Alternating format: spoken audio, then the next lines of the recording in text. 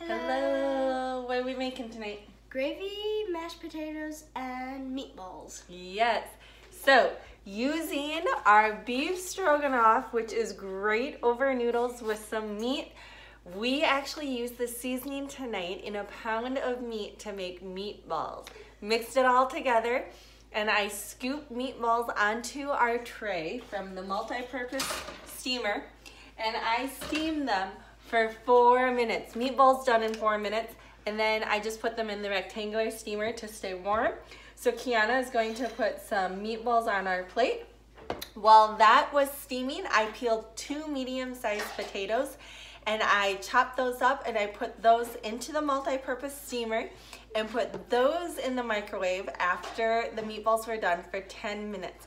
When they came out, I mixed in a tablespoon and a half of herb and garlic, and we've got wonderful mashed potatoes.